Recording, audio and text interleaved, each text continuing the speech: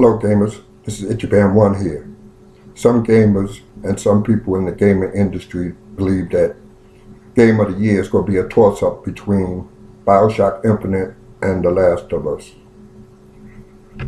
Well, it's like trying to compare apples with oranges. They both taste good and they're both good for you, but they both have two distinctive tastes. Bioshock Infinite is a fantasy action-adventure game, and The Last of Us is a post-apocalyptic survival horror game. And what I mean by horror is that the violence in this game, well, it's horrible. In The Last of Us, I was actually in the game, in this post-apocalyptic world of gloom and doom, right there with Joel and Ellie. Some people said the story was predictable, and it was, but it wasn't about the story here. It was about two characters, Joel and Ellie, on this epic journey who learned to trust, respect, and genuinely grow fond of each other.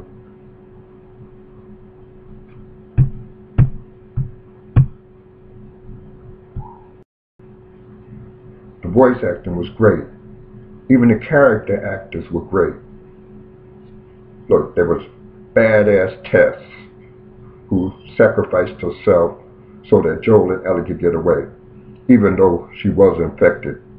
She probably would have told Joel and Ellie and shit that she was going in the bushes to leave a shit, put a bullet in her head after she left the shit, because as everyone knows, you don't take a shit, you leave a shit. And then there's Bill, who lost his partner Frank. I could truly identify that as a vet of 2 tours plus in Vietnam. I lost a partner, couple.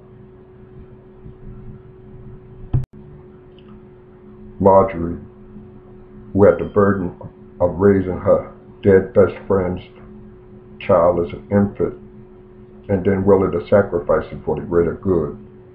Or as one person said, the need of the many outweighs the need of the few or the one.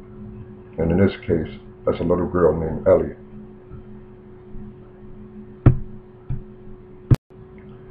Even the soldier that Joel and Ellie tag teamed his ass, even he was great when he said, "You killed my friends, and now I'm going to kill your monkey ass."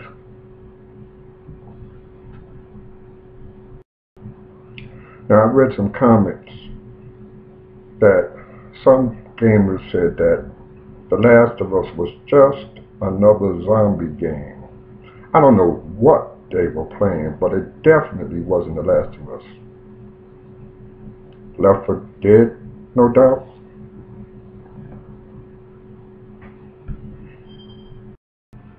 I always thought that zombies were reanimated corpses, where these were supposed to be living, breathing human beings infected by a fungal disease that attacked the brain and turned them into stark, raving, homicidal lunatics, which even made the game more compelling.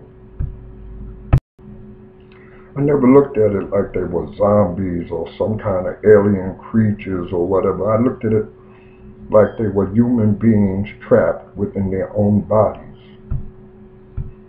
It was just like what another throwaway character, Sam, said.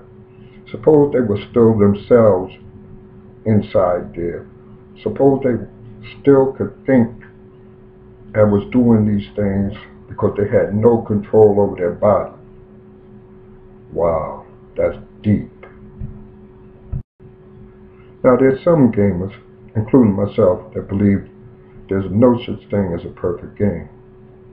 But I must confess, The Last of Us comes about as close to a perfect game that I've seen in quite some time.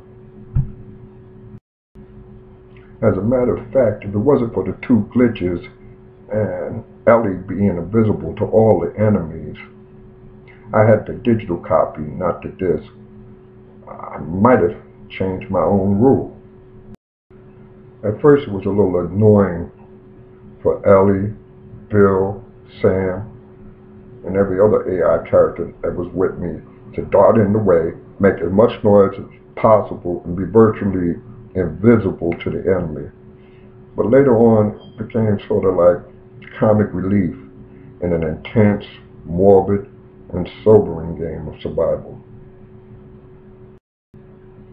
Sometimes I wonder if Naughty Dog put that in there just to fuck with us. But I guess you already know what game I think should be Game of the Year. But my prediction? Bioshock Infinite. What game do you think should be Game of the Year? Hit me back. Let me know. Well, latest gamers. See you buying one here. I'm out.